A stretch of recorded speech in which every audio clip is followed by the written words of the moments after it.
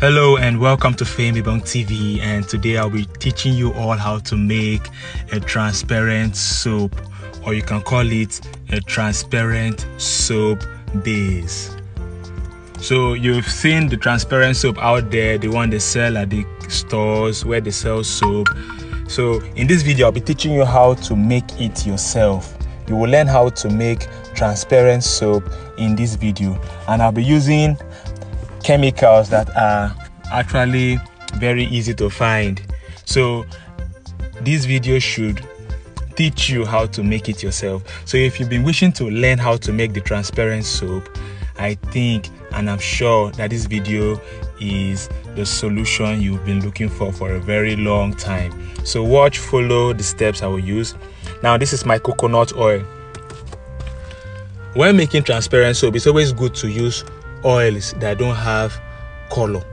Coconut oil looks very transparent. You can see my coconut oil there. It looks very transparent. So use coconut oil when making transparent soap. If you want to achieve a good transparency, make use of coconut oil. Then also I'm adding solvent, which is the glycerin and the castor oil.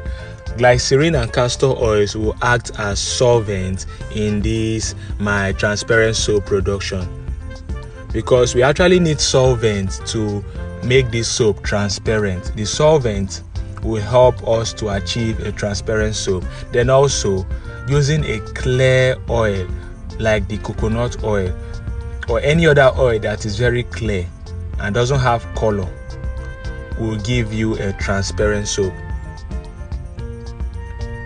So if you want to learn more on how to make this, if you want to learn how to make this transparent soap, you can do well by checking the description of this video. If you want to join a class on how to make transparent soap, I'll be organizing a class for those that want to learn more on how to make transparent soap. I'll be organizing a class on WhatsApp.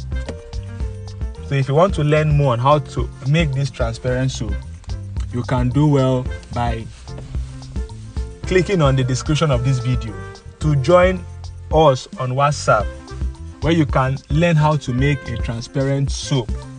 The class is actually a different class from my other classes, so the charges will be different for this particular one. So if you want to learn how to make a transparent soap, if you want to learn it in a class, you click on the description of this video to see the link where you can join the class on how to make a transparent soap. Then also, aside of the transparent soap, I also run classes on other types of skincare production, like the bar soap, which is the laundry bar soap, the bathing soap, the organic soap, the body cream, the Vaseline, the hair cream, perfumes. So all those, the shampoo, the hair conditioner, all those stuffs, we hold them in a separate class also on WhatsApp. So if you need this training, click on the description of this video to join the class. So now this is my stearic acid. That's my stearic acid. I'm melting it using a double boiling method. Now double boiling method is just a method where you put a container on a heat source, then you pour water into the container, then you place another vessel inside that container for it to cook through boiling. So instead of it getting cooked through the heat from the stove, it will now get cooked through the heat from your water. Now when you use this method, which is called double boiling, you will encounter you won't encounter a situation where your product that you are cooking gets burnt. Product don't easily get burnt when you are using a double boiling method. So if you want your product not to get burnt and to cook safely, double boiling method is the best method to use. So you can see I'm melting my stearic acid. You can notice my stearic acid is melting. Now the purpose of stearic acid in this video is to make sure that my soap comes out hard, because I'll be using a lot of liquid. You see, I'm using my glycerin, I'll be using my ethanol, and I'll be using a sugar syrup. So due to the fact that I'm using a lot of liquid in this video, is to make the soap soft, because like I've been saying in my previous videos, too much water or too much liquid in your soap production results to a soft soap. your soap won't be hard, but it will be soft. So in order not to encounter a soft soap or to produce a soft soap, in order not to produce a soft soap, is always advisable to add a hardening agent. We have several hardening agents out there, and stearic acid is one of them. Now, why I'm using stearic acid? Because stearic acid will not affect the transparency of my soap, because when I melt my stearic acid, it also looks transparent. So I'll avoid adding anything that has color in this my soap production, so that will not affect the transparency of my soap. Remember, we are producing what? A transparent soap. So we don't want to add anything that has color, so that won't affect the transparency of our soap when it gets hard.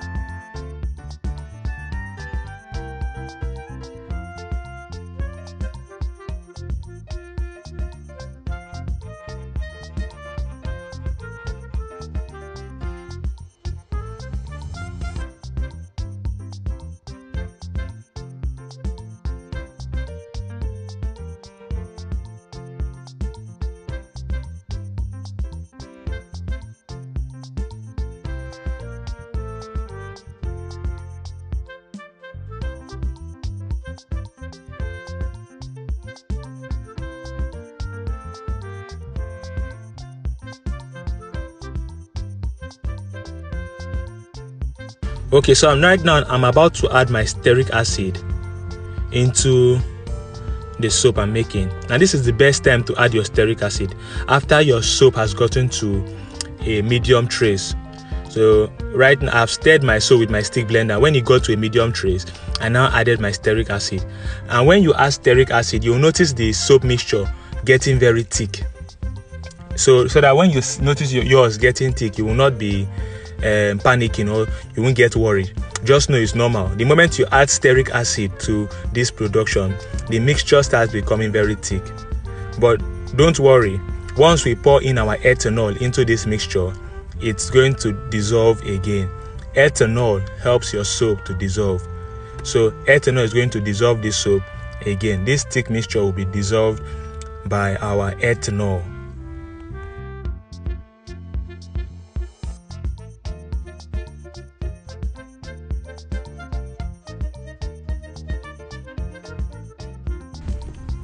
Alright, so I'm going to add my ethanol, and this is my ethanol. I've poured it into the mixture. Then I'm going to stir it again using my stick blender to scatter it. Now ethanol will help this thick mixture to dissolve again. It's going to become a bit watery, but it will become more watery when I start cooking it. It will become very watery when I start cooking it. So I'll use my stick blender to scatter it again, so that I'll make sure that my ethanol has properly mixed with my soap. Now I'm going to start cooking it. I will start cooking this mixture. First of all, I will cover this my stainless jug with a waterproof. The purpose of doing this is to make sure that my ethanol doesn't evaporate, because ethanol is very volatile. It easily evaporates, and it evaporates more quickly when it comes and when it meets heat. When it senses heat, because we are going to be cooking this soap. So when ethanol realizes that you are bringing it closer to heat, it evaporates more. And we don't want our ethanol to evaporate, because if the ethanol evaporates, we will not achieve a transparent soap. The ethanol, the glycerin, the castor oil and the coconut oil, they are all very important for us to achieve a very good transparent soap. So you should make sure that all of them have been properly incorporated into your soap. Nothing should be missing. Now I've cooked the soap for some while now. I've opened it now to show you the result. And this is what is happening. You can see the ethanol has made it to dissolve. So I'll use my stick blender again and scatter it more so that to dissolve properly. Now I'm going to cook it again for another 15 minutes. I cooked it for 15 minutes before. So I'm going to cook it again for another 15 minutes.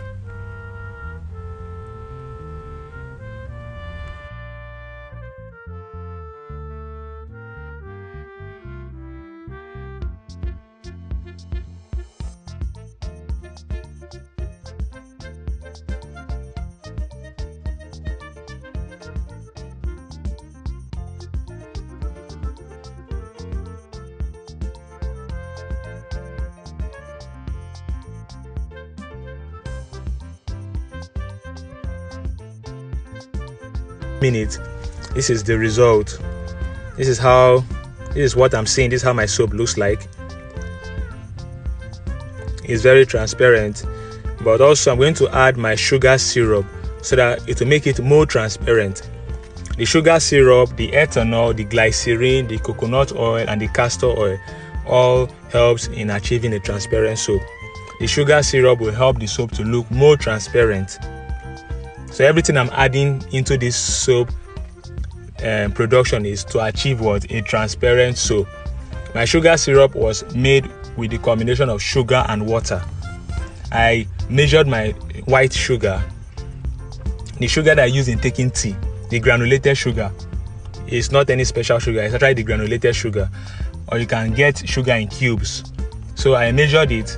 I'll show the measurement there. Then I also measured my water. Then I double boiled them. I poured the water into the sugar and double boil it. That is, I melted my sugar in the water. I cooked it so that it will melt quickly, because hot water has a way of melting sugar. So I cooked it and then poured it into my soap mixture, and my sugar melted. If I now poured it there. So now I'm going to be adding my fragrance. The purpose of this fragrance is to make sure that my soap has a good scent. And the fragrance I'm adding also does not have color.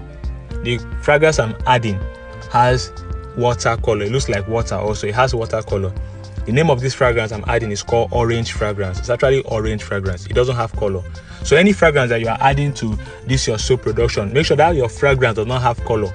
Because if you go to the market to buy fragrance in the chemical shop to get fragrance, you will see some fragrances that have color, and there are some that don't have color. Some of them that look clear like water, but still have a good smell.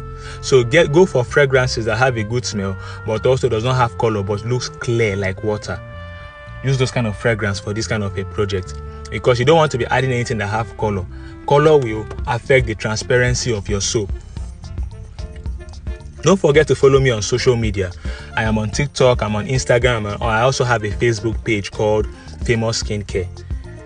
So now after 24 hours, our soap is now hard. It's hard enough to be taken off the mold.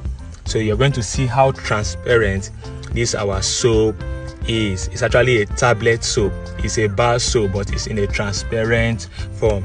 You can use this soap in bathing. It's very good for bathing because it has glycerin inside, and glycerin is very good for the skin. It's a very nice soap. It's also good for those that have sensitive skin. Those people that their skin easily reacts to products. This glycerin transparent soap is also good for such skin. So you can see the soap is transparent. You can see my hand from the other side. This soap is transparent. So I'm going to cut it into smaller chunks for you to see how transparent this soap is.